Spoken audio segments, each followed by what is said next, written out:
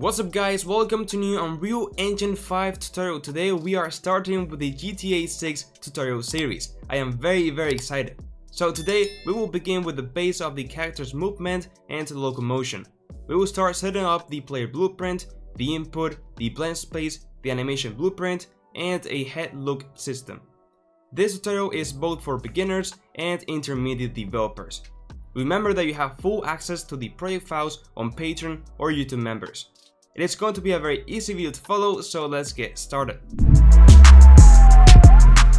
Alright, so the first thing that we have to do is create a new Unreal Engine project. In this case, I am going to be using the latest version, 5.3.2, and I do recommend that you use the same one as me or above. So, let's go ahead and select the third person template. Now, even though we are selecting the third person template, we're only selecting it to grab the character's mesh and skeleton. All the code will be ours, and also we will import some separate animations which I will be leaving in the description. So we will only grab the mesh of this character to have something to work with until we import the metahuman. Then let's go ahead and select blueprint, as this series will be purely blueprints. Then the target platform, which in our case will be desktop. Then the quality preset, this will depend on your hardware. In this case, I will select just maximum. And then we can just deselect starter content, we don't need some assets. And then ray tracing, well, that depends if you want ray tracing and your hardware, supports it. Then let's go ahead and select a project location and let's put in a name. For example, GTA _ tutorial _ series. And now with that said, let's go ahead and hit create. Okay, as you can see, the project has been created and has opened up. So one thing that I always like to do when I create a new project is to anchor my content browser at the bottom of the editor. So if you don't have this already, you can just go up into Window, Content Browser, and select the first one, and then just select the main tab and just drag it to the bottom. Okay, so as I mentioned before, we are going to be deleting some unnecessary stuff. But first of all, let's go ahead and create a new blank level that we can test on. And you say, well, we already have a test blank level, but let's just create a new one because we're not be deleting this one. So let's go up into File, New Level, Basic, Create. And now we have this new blank level with, a player start and what we need. Now, in order to save it, what we're going to do is just move a bit the player start and then just click the reset button and move it up, and now we can go ahead and save the level because we modified it. And now let's just right click, new folder, levels, and let's call this one just test. Alright, so now with that said, we have this level created. We can get rid of the third person folder which contains the third person character blueprint, which we will delete because we will create our own one. Also the input folder, once again we will create our own inputs. And then, well, the third person map, which we don't need because we will have this one. So let's go to the main content folder, select the third person and press delete on your keyboard. Yes, I want to delete this. There we go, force delete, and boom, there we go, we don't have it anymore. Now, with that said, there's another thing that we want to delete. This will be under characters, mannequins, and then we want to delete this animations. And that's because we will import our own animations, which I will be leaving in the description. But don't worry, we'll do that later. But for now, let's delete this. So this will also contain the animation blueprints, which once again, we will create our own. So let's go back to the mannequins folder, select animations, and just press delete. And force delete. And now we are good to go. So we have everything set up to now work. Okay, so the first thing that we need to do is create a new game mode because we basically deleted the default one. So let's go ahead and go to the content folder, right click and create a new folder and call this blueprints. It is very important to have everything in our project organized, because that's why we're gonna be, making sure that everything is in the right folder from the beginning. So let's go ahead and right click and create a new blueprint class, and in this case it will be a game mode. So let's select game mode base, which will be more targeted towards single player games. And let's just name this something as GM for game mode _ and then just, whatever, like single player in this case. Let's open up this game mode, and as you can see, we have all of the classes here. By default, this will work. The only thing that we need to change is the default pawn class, which is basically the player blueprint. Right now we still haven't created, so we cannot change this, but that's what we need to do later on. Okay, so now anyway, let's go ahead and apply this game mode to this test level. So let's go to world settings, and here in game mode, let's select single player. And now let's just go ahead and save everything with Ctrl+Shift+S or click Save All, and let's create the player blueprint. So once again, let's go into our blueprints folder, right click blueprint class, and let's select character as well. It will already contain a capsule collider, a mesh, and so on, which is what we need. So let's select character, name this something as BP_player, and let's open this blueprint up. As you can see, it will already have some components, as I just mentioned, the capsule component, the mesh, and the character movement component. So in this case, let's select the mesh, and on the mesh asset, let's find in mani simple. Now, this will be temporary because later on, it will change it to be our metahuman. Alright, so let's place this correctly. Let's go ahead and put -89 on the z-axis here in location, and -19 on the rotation, so it will be, looking in the correct way. With that said, let's go ahead and compile and save, and now we can assign that player blueprint to our game mode. So let's go ahead and open up the single player game mode. As you can see, it opened up in this compact way. We can just click full blueprint editor, and we have it the same way as before, just in case. And let's, in here in default pawn class, select BP player.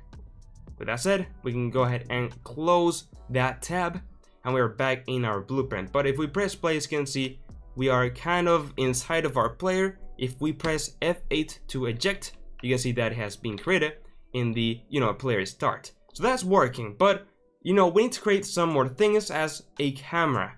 So let's go into the player, select the capsule component as it is the parent, just click add component, and let's search for a spring arm. It will be kind of attachment which the camera will be at the end, and then we can just move this spring arm around, and it will already have a separation from our player to the camera. So let's go ahead and just create a camera as a child of this spring arm. So let's select it, search for camera, and just press enter. And as you can see, it has applied that camera at the end. So now with this spring arm selected, let's increase a bit the arm length at this pretty close. Maybe 600 will work. And then one thing that we want to make sure is to click use pawn control rotation, because later on we want to control this camera. So let's just leave that enabled. Alright, so now we press play, we indeed have the camera. Now maybe it's a bit too far away, so we can put this to be something more control. Maybe 300 was actually good. Let's test it. Yeah, I think 300 will work.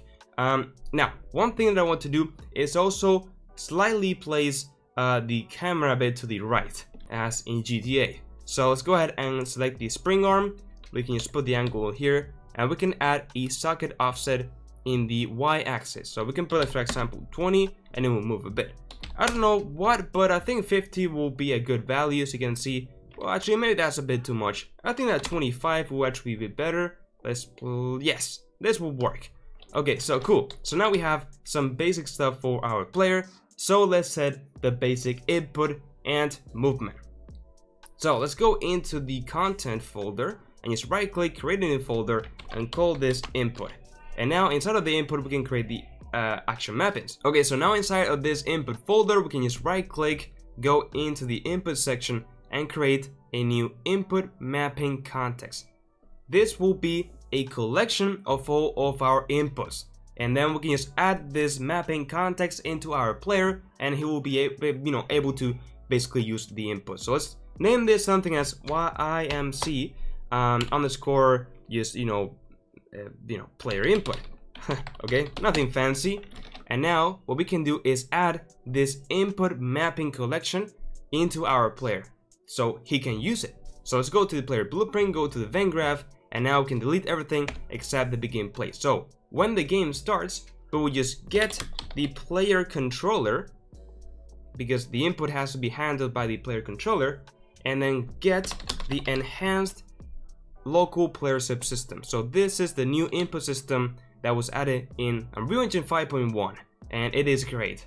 So with this system, we can just add the mapping context.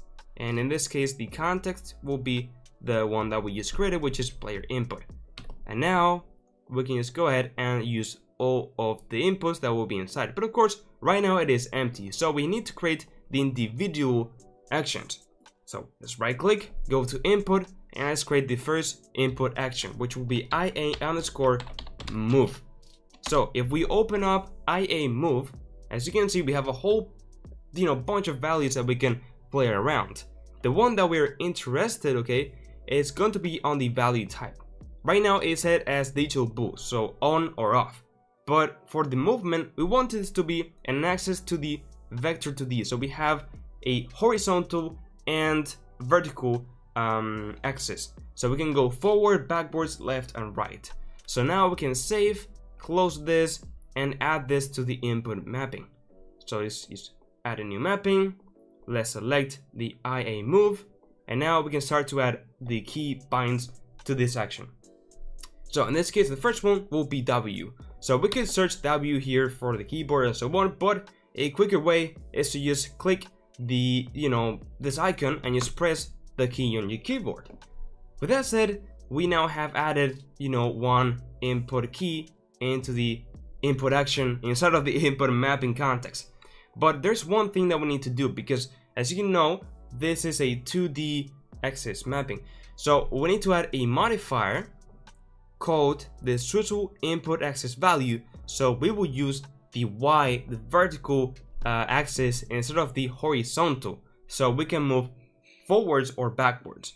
Then we need to add another key, which will be S. Once again, we can use that shortcut, and in this case it will once again have the swivel input axis values, because we need the vertical axis, and then we also need one, which is the negate, to invert the axis value to go backwards, which makes sense.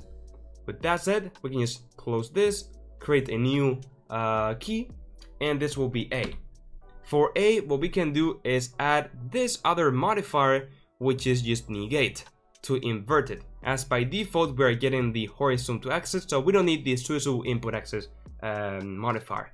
And now for D, we can leave it as it is, because by default it will be in the horizontal axis positive, so to the right.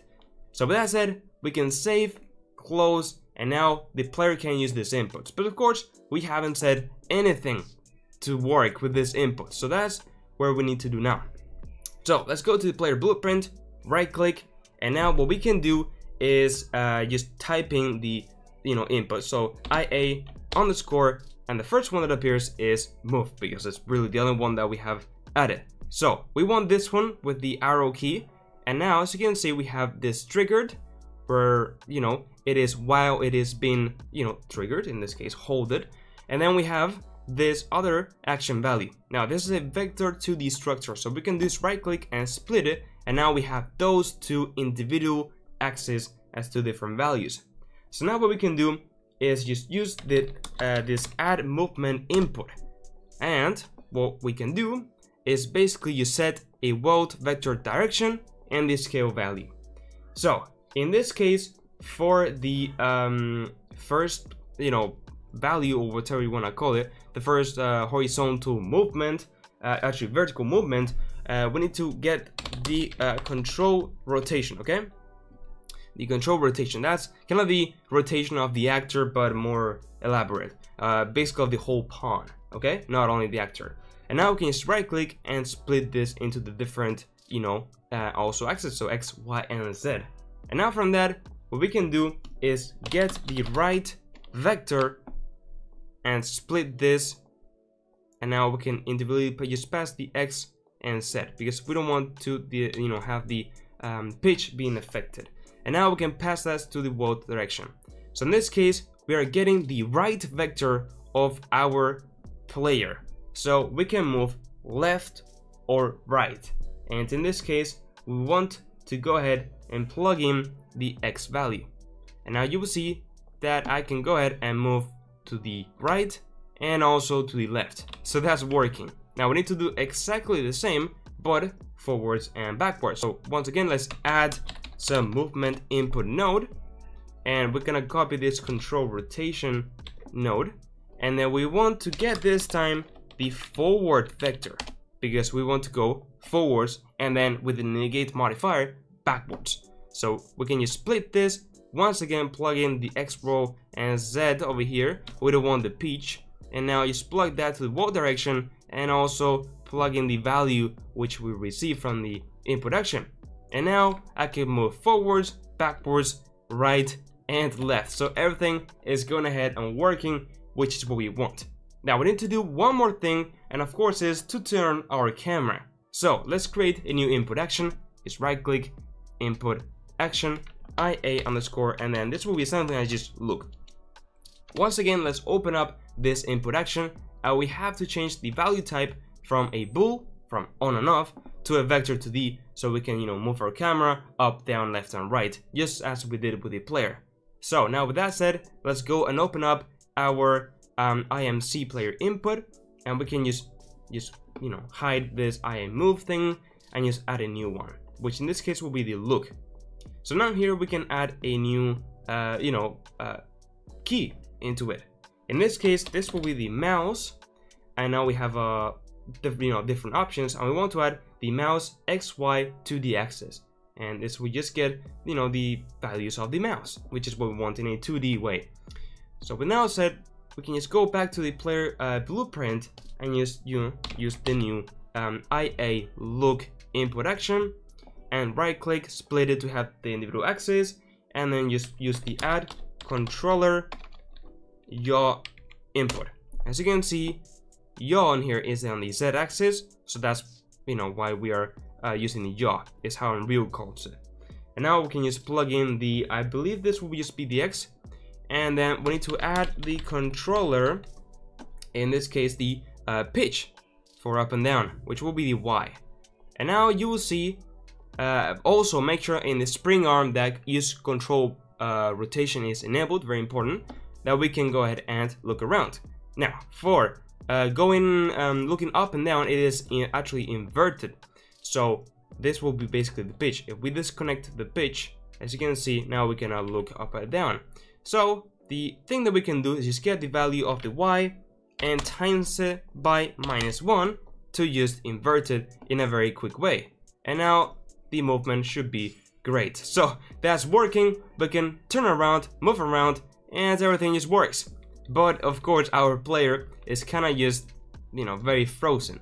So what we need to do is add some cool animations. So let's go ahead and do that. Okay, but firstly, before making the animations, let's make that the character will face on the direction that he's going, because we are not aiming for this strafe movement. We want the GTA movement, which will basically go in the direction that we're going. So let's go back to the blueprint. We can close also the collection, select the character movement component, go down, and now you will see this orient rotation to movement. That's what we want to tick. And now basically it will make the character face the direction that it's going, which is what we want. Also another thing, let's select the class defaults and search for yaw, and let's disable use controller rotation yaw, because that was basically making the character always basically turn looking forward, and that's not what we want anymore. Okay, so with that said, as you can see now, indeed he will be looking where we are going, because we checked that box in the character movement component. Alright, so now this is looking each time closer to the player controller. So what we need to do now is add the animations. So let's go to the content folder, go to characters, right click, new folder, and this will basically be animations. So now let's open this animations folder, and what you have to do is download the animations that I will leave in the description, and we just need to grab this FBXs all together and drag them into the content browser. And now with that said, first of all, let's click reset to default just in case you previously touched anything to make sure that the options are correct. And now let's select the skeleton, which will be SK mannequin.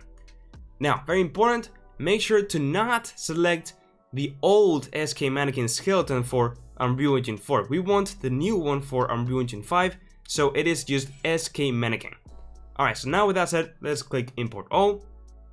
And there we go, we have the animation. So let's go ahead and save everything.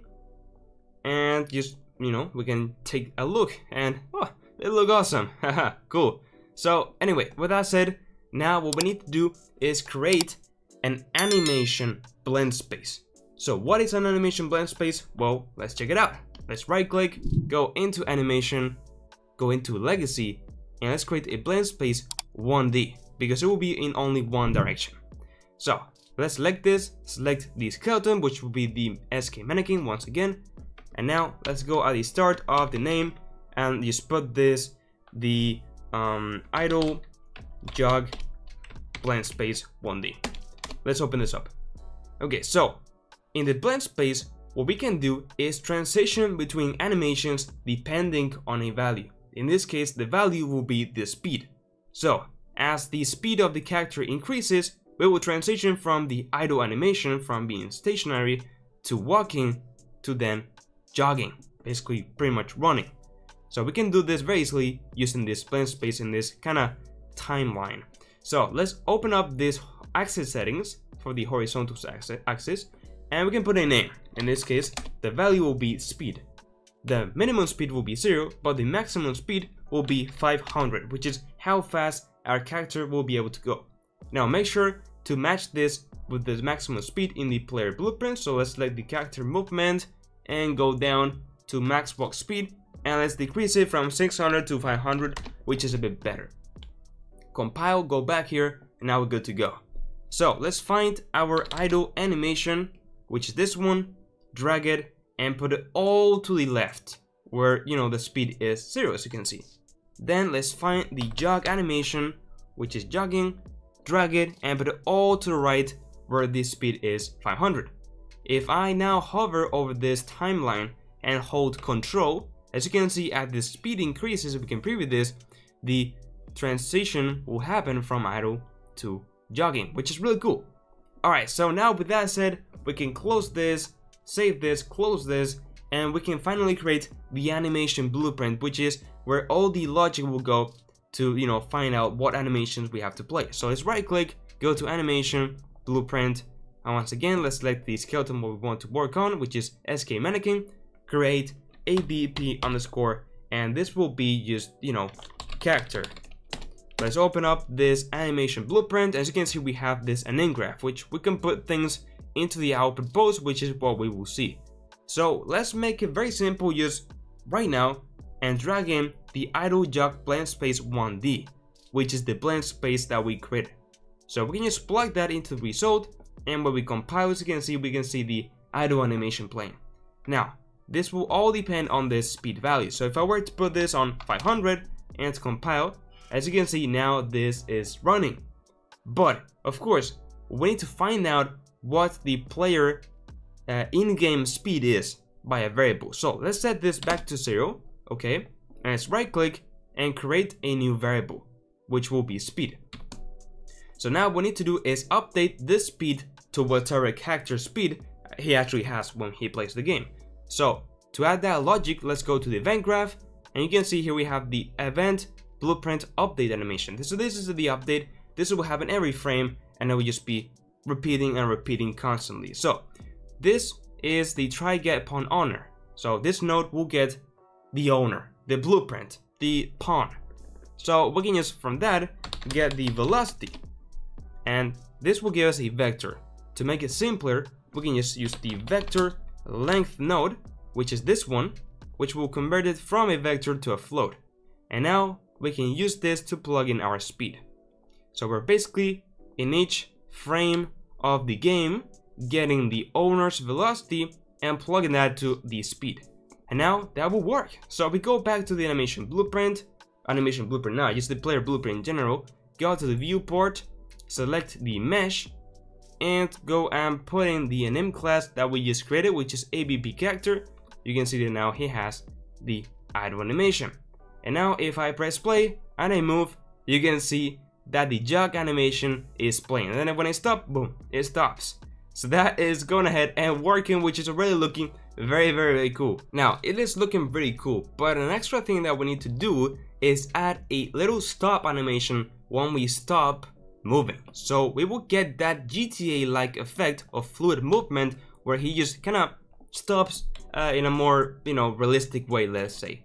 So that's where we have this stop animation that we imported. As you can see, it just stops. Now let me recut a bit, because it lasts a bit too long at the end here. So what we can do is find the ending point, which will be around here when he puts the final foot around in frame, 0.51 here. We can just right click and go to remove from frame 17 to 21. And now we will just get the, section that we need of the animation to be more accurate. Now we can close that, go back to the content browser, and we can just go back into the animation blueprint. So in here, we're gonna go to the name graph, and we have it very simple right now. We just have a variable that will be filling in the speed and passing that to the animation blend space, and then just that to the output pose. So what we need to do is make it a bit more elaborate, because now we will need states. So we will need a state where we are on idle, and then a state where we are, from idle to jogging and walking or whatever, and then we will need another state which will be stop. So for that, let's right click and create a state machine. So let's select this state machine so we can rename it, and this just will be called Locomotion because it is what it is. Let's place it up here, select the two nodes here, press Ctrl X to cut it. Let's go inside of this, dragging a new state, and this will be idle. Okay, with that idle created, let's right click, add another state, and this will be walk/jog. And now inside of that, we will add the blend space. So let's go ahead and paste this, and now we can just drag an arrow to make a transition. Now in idle, what we need to do is drag in the idle animation itself, connect it, and make sure, very important, to enable loop animation so it will loop. Okay, so now with that said, what we need to do is make sure to transition only if the speed is greater to whatever. So what we can do is double click on this icon, get the speed, and be like, hey, is this bigger than, well, 0? So if we are actually moving, if so, we can transition to that. Now we want to add another state, which will basically be the stop animation, right? So let's name it stop, enter, drag in the stop animation, and we of course don't need to put loop in this time.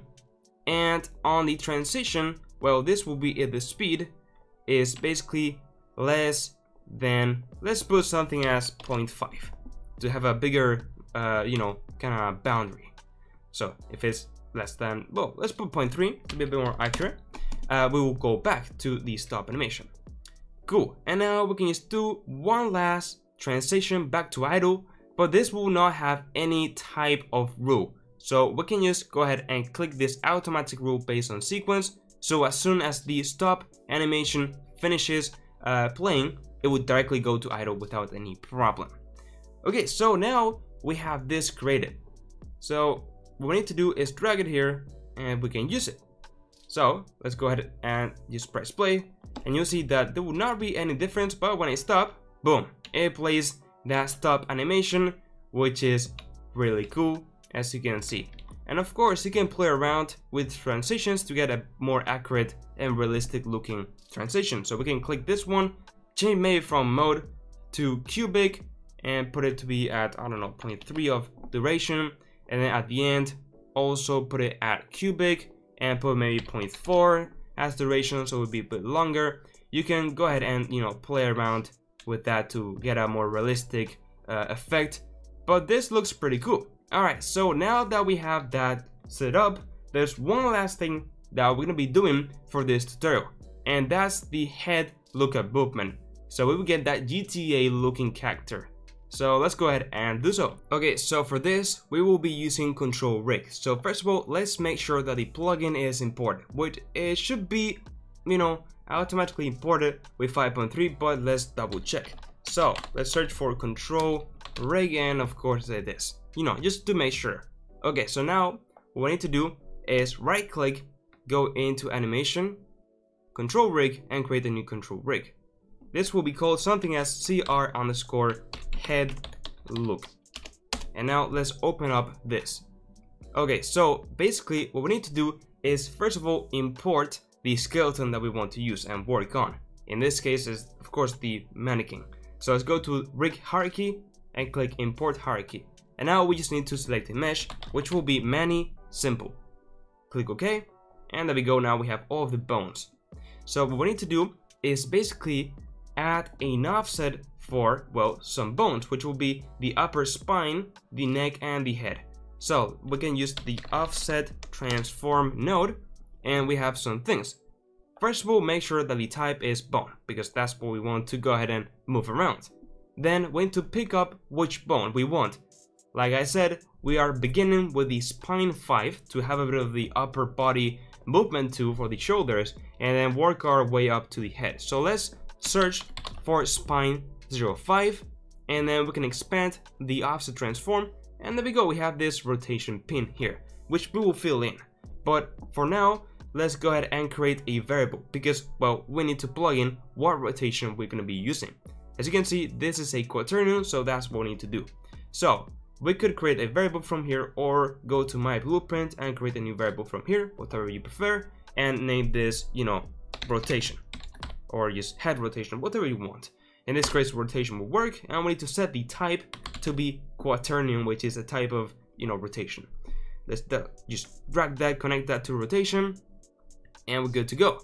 But like I mentioned before, we are not only doing this for the spine, but also for the neck 01, 02, and head. So let's select those two nodes, just copy and paste them, and now for the second one, this will be the neck 01, paste the next one, this will be neck 02, and then one last one, which will be the head. And with that, we are good to go. Now we are basically getting the information from a variable, which is the rotation, and applying an offset for, you know, the upper kind of shoulder, body, neck, head stuff. Now we need to make sure that we can access this variable. So let's select it and click this eye icon to make it instance editable, so we can, you know, edit it from outside. And also let's make sure to expose it on spawn. This is just making sure that we can see it from outside, and we can change this rotation variable. Alright, so now with that said, we have everything done in the control rig side, but we need to do some things in the animation blueprint. So the first thing I need to do is add the control rig to the player. So let's go to the locomotion graph. So let's go to the basic, you know, parent animation graph from the, you know, output post and everything. And let's go ahead and add a control rig node. Now, of course, this has to be after our locomotion save machine, because it will apply things, and, you know, it would override our rotation for the neck and so on. So now with the control rig selected, we can go down and select a control rig class. In this case, it will be the head look 1 that we created. And as you can see now, because we exposed the variable, we can see it here. So we can just click use pin, and it will appear here. So let's right click and promote this variable, and now it will be like head rotation, right? And we can just leave it here. So now we need to, of course, apply what head rotation we want to, you know, use in the control rig. So we're gonna go back to the events graph where, you know, we set everything up, and let's go ahead and, you know, do everything. So the first thing I want to do is get the pawn owner, okay, so we can get whatever is the player blueprint, and get the control rotation, okay, so where it is looking at and so on.